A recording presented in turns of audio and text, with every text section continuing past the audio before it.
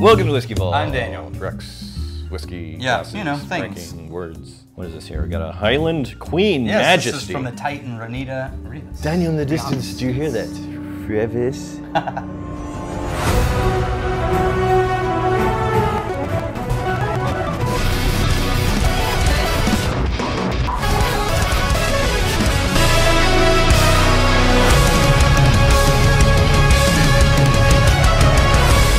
Highland Queen Majesty. Now, we've done the Highland Queen Majesty before, but we've not done the 8-year-old. How concerned should I be that I have zero recollection? No, and it was fine. How long ago? We decided it was fine. We were up in the other vault. Oh, that was a long time ago. Yeah. Okay. Highland Queen. Single malt, not blended. Okay. Now, we can venture a guess that there's a reasonable likelihood it's Tullibardine. Based on what? Based on who owns what and who the brand Highland Queen, the company, and all of that kind of stuff. Okay. I brought Tullibardine so we can find out and see what we think. But A lot of no's for an 80 proof. It's a very fruity caramel malty. Caramel, malty, fruity in that order. It's a caramel maltiness and the fruitiness right under that. yeah, I almost got the reverse, but I got both of those things. Almost a berries kind of fruitiness. Yeah, like light Berries and peach cream, berries and peaches too. Yeah. It's very nice. I'm not disliking the nose. Very Speyside-y, kind of fruit forward. Finding a lot more than I expected at that low of a proof there. And every time I go back to the nose, the fruit character kind of takes a little bit different of a shape. That's nice. It's got that classic sort of like slightly earthy, Slightly. candied. It's a fruit forward maltiness. I like it. $20. Okay. $20. So if we're grading on the $20 curve. Yeah. Not bad for the $20 curve. That's not bad at all for $20 curve. I'll tell you exactly where I think this is landing. Whenever a single malt is going down a very good path, but you can tell it's young and it's not quite there yet. Yeah. It's not matured to the place where you're gonna get this really deep, elaborate, complex, nuance. Even though it's 8 years old, it's still Yeah. not No, ready. it still comes across as not half-baked. It's a little bit more than half-baked, but still, it's not where it wants to be in terms of the final age for this thing. Surprisingly, the proof, I'm not complaining at the proof right now. No, not at all. It's very approachable, but not boring. Which is very strange to get an 80 proof anything and not think it should be higher. Try this glass. Look, even lighter, almost water color. Is that Tullibardine. what's the? This is no age statement on this. Okay. It's even lighter though. It's less fruity too. Definitely less fruity. Wow. Yeah, way more cut hay. Based on this, I would not equate them coming from the same place. Oh yeah, try it.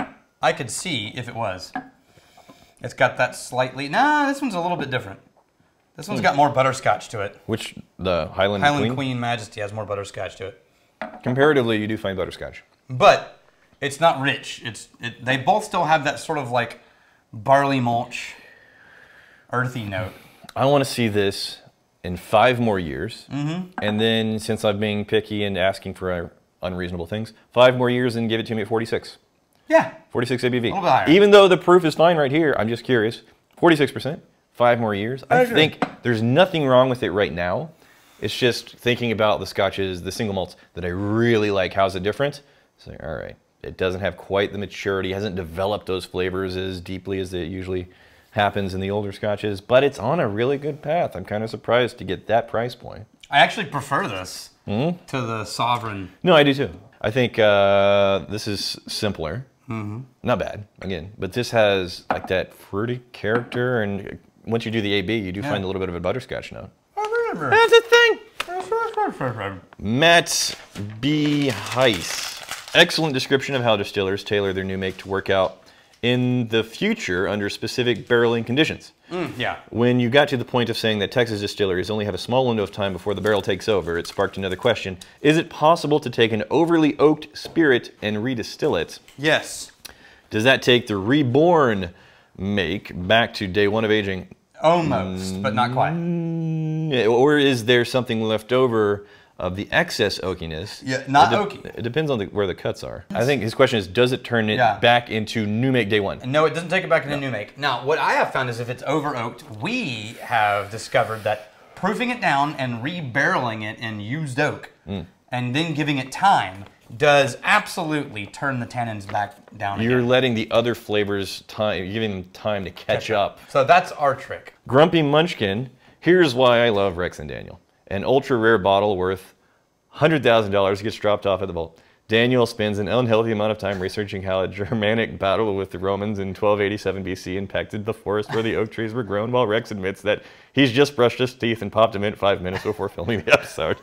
Then Rex tries to boil his steak and said whiskey and feed it to Daniel for a whiskey dry video. Yeah. Boiling steak and whiskey. You ever see, is it Guga? Guga Foods? No. Guga, I think it's Guga Foods. He does like sous vide everything. Oh, okay. Yeah, so, he did a steak sous vide in whiskey. Oh. I'll take a steak and a whiskey. Okay. Sous vide? Sous vide? Oh, no, I actually meant... it's fine. It's okay. For the price? For the price. Sure. Yes. I'd say yes for the price. And I don't see anything wrong where it currently is. It's just I think we're a little bit spoiled. And we've had this category older, more complexity, more time, higher proof. But damn, though, these whiskeys that we've loved in the past, if we found them, if we experienced them earlier in that maturation process, I would expect them to be something kind of like this. I agree. Here's to fighting, stealing, and drinking. If you fight me, fight for a friend. If you steal, may you steal your liver. And if you drink, may you drink with us.